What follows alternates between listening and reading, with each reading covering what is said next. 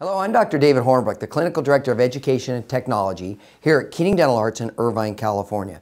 Keating is a full-service dental lab.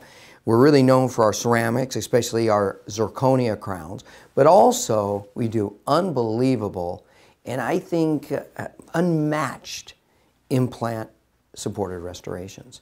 Now, when a doctor sends us a case where there was an implant placed and now we need to restore, we, along with the doctor, will choose which type of abutment or what's going to go on top of that implant so that we can put now a tooth on top of that abutment. And there's basically two categories. One is what we call stock, and these are basically not one size fits all, but there's different ones that are pretty much standardized if the implant is placed in the exact correct position and there's not a lot of changes within the gum or the gingiva. So typically we'll use a stock abutment, which are almost always metal. We'll use that in the back of the mouth. The second are our custom abutments, which most doctors now are using because it gives us more control. Oftentimes when the implant is placed, because of the density of the bone or where there is bone, the implant can't be placed perfectly where myself or your dentist would like to place the final restoration. So now we need to have an abutment, something we can build the tooth on top of, to be customized to adapt for that implant being placed, maybe not ideally. Or if the gum tissue, the gingiva, is such that there may be a compromise and we want to make sure this implant crown looks as natural as possible. Now, the custom abutments can be made of several different materials. One is metal. And the way these are fabricated are almost like a gold ring are fabricated, where it's actually waxed to ideal, it's invested, then we burn out that wax pattern, then we take metal and we either cast it into that burned out investment or we actually design it via CAD/CAM and we mill it. Now, the advantage of metal is we've been using it a long time, we know it's strong. The disadvantage of metal is it's gray or gold, and so it limits what we can put on top of that as far as a very translucent crown. So although there's many doctors are still using metal abutments, this category has really decreased in the last 4 or 5 years. The other option we have is what we call a zirconia oxide abutment. Zirconium oxide is a very, very strong ceramic. In fact, the strongest ceramic we have. And it can be either made white or tooth-colored.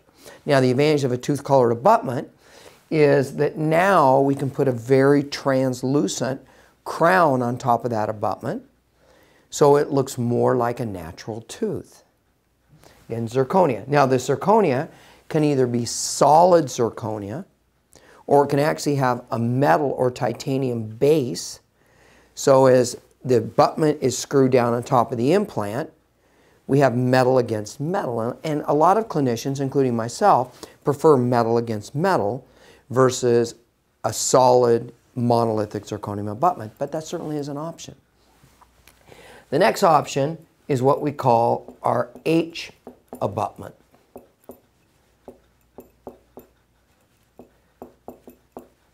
Now with the H abutment, we can either use zirconia, but frequently we use lithium disilicate, which Ivoclar offers as EMAX. You know, a lot of the clinicians that are in the dentists that are listening to this say, oh, I use that for crowns and inlays and onlays and veneers.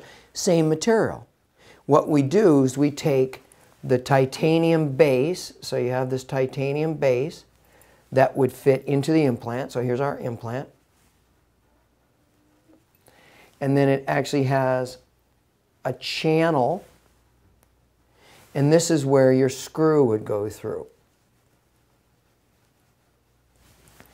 Now with this titanium base, now we can build an ideal abutment around that channel.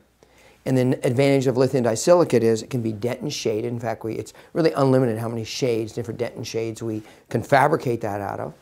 Also, lithium disilicate, when it's etched in the laboratory with hydrofluoric acid, it's very, very bondable. So if we have short clinical crown height, or the implant is angled in such a way that our abutment doesn't have a lot of natural retention, then at the laboratory, Keating, we'll go ahead and etch this abutment, and then you can use either a veneer or a very thin all-ceramic crown and bond it to that abutment. So you can see we got different options. What's the best option? It really depends on the circumstance, and obviously your patient's needs. We got to look at function and occlusion, where the implant crown is going to be placed in the mouth. Steve Tappy, who is our manager of our implant department, is unbelievable in answering your questions.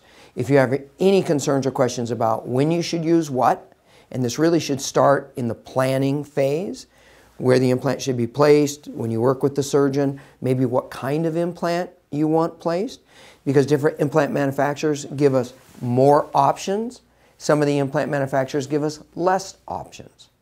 So you can certainly contact Steve. You can send him a radiograph. He'll talk to you about different abutments that are available. If the implant's already been placed, again, he can give you some guidance in how do we move to the next direction to get not only the best aesthetics, but the long-term function for our patients.